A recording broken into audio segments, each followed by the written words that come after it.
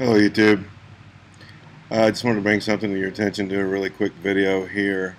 I've been working with Jonathan Kleck, or trying to work with Jonathan Kleck, for quite some time on his false serpent seed doctrine.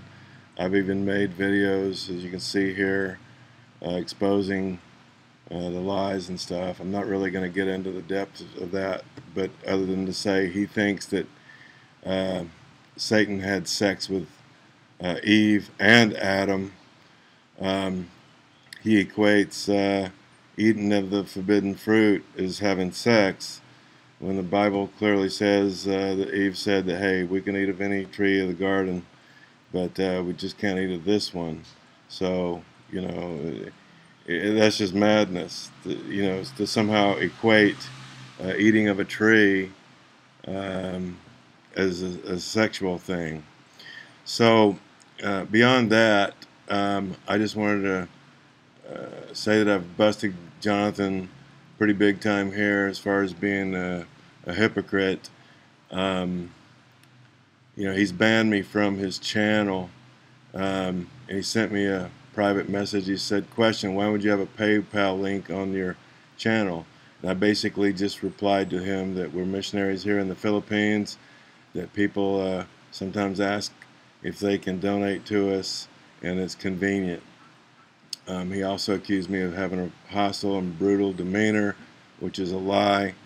If trying to expose a false serpent seed doctrine is, hostile and brutal demeanor, I guess I'm guilty of that. But I was nothing but polite and respectful as I tried to, educate him as to what the scripture says, but he just doesn't want to hear it. He's, in league with Zen Garcia and Arnold Murray with Shepherd Chapel and his false serpent seed doctrine, and he's even come to the point where,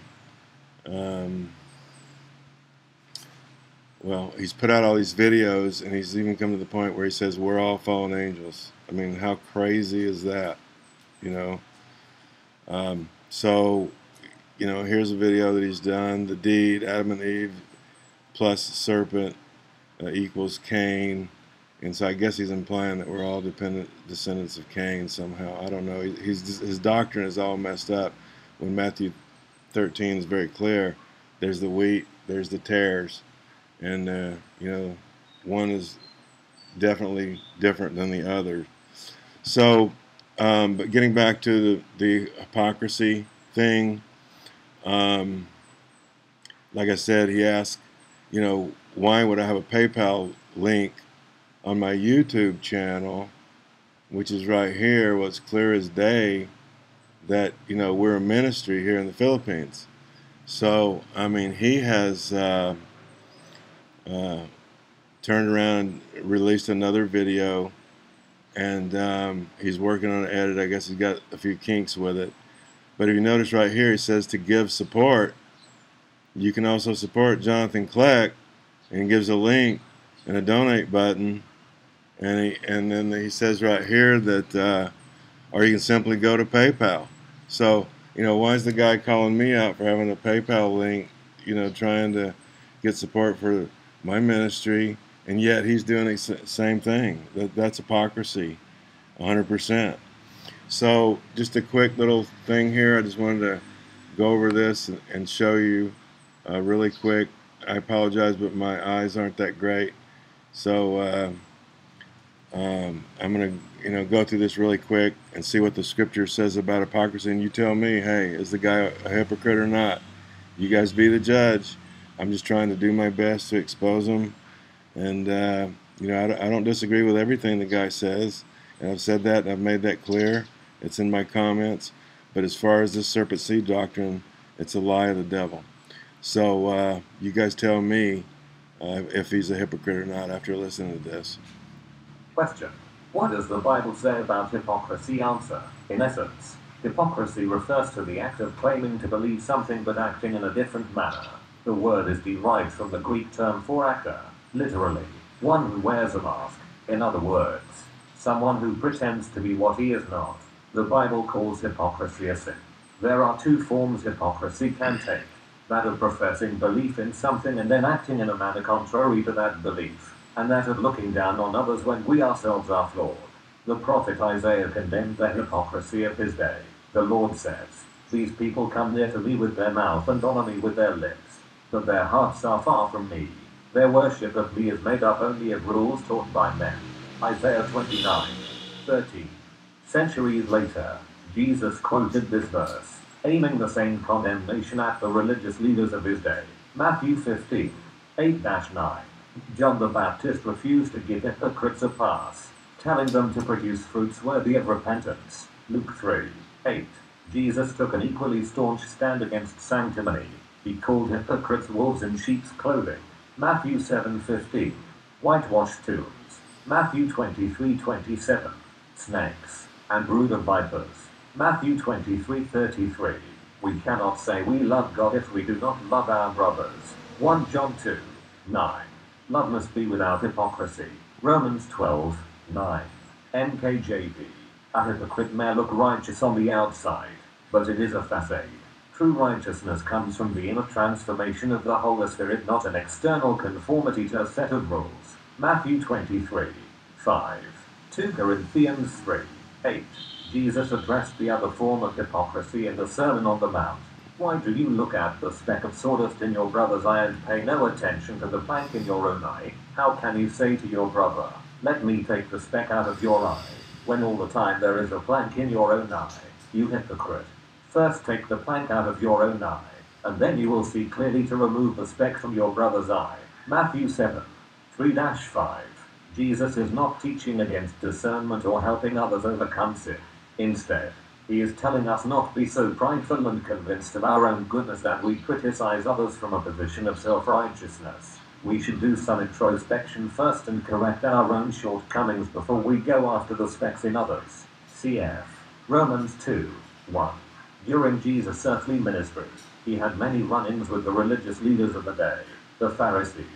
These men were well versed in the scriptures and zealous about following every letter of the law. Acts 26:5. However, in adhering to the letter of the law, they actively sought loopholes that allowed them to violate the spirit of the law. Also, they displayed a lack of compassion toward their fellow man and were often overly demonstrative of their so-called spirituality in order to garner praise. Matthew 23:5-7. Luke 18:11. Jesus denounced their behavior in no uncertain terms, pointing out that justice, mercy, and faithfulness are more important than pursuing a perfection based on faulty standards. Matthew 23:23. Jesus made it clear that the problem was not with the law but the way in which the Pharisees implemented it. Matthew 23:2-3. Today, the word Pharisee has become synonymous with hypocrite. It must be noted that hypocrisy is not the same as taking a stand against sin. For example, it is not hypocrisy to teach that drunkenness is a sin, unless the one teaching against drunkenness gets drunk every weekend. That would be hypocrisy. As children of God, we are called to strive for holiness. 1 Peter 1:16. We are to hate what is evil and cling to what is good. Romans 12:9. We should never imply an acceptance of sin, especially in our own lives. All we do should be consistent with what we believe and who we are in Christ. Play acting is meant for the stage, not for real life. So there you go. I think that's pretty clear. I'll just go over this one more time. It says, today the word Pharisee has become synonymous with hypocrite. And in the message here, he, flat called me a Pharisee. If you read these comments. So, I don't know. I feel sorry for the guy. He's, see here he says, I'm sorry, but your hostility as well as your erroneous position is nothing short of a Pharisee. So he basically just called me a Pharisee / hypocrite. So basically I'm just, casting that back onto you, Jonathan, because I think the word is pretty well proven who's the hypocrite here. Okay?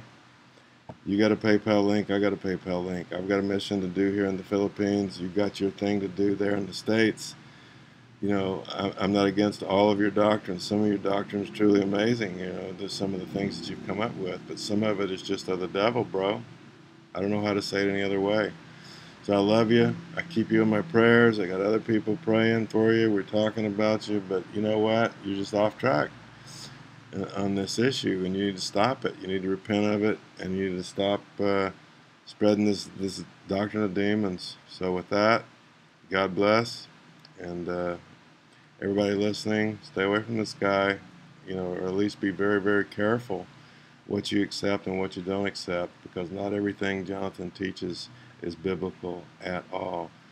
When it said Adam knew his wife Eve and she conceived and bare Cain, it didn't say anything about, she was jumped in the sack with Satan. It uses the same exact verbiage when Cain knew his wife and she conceived.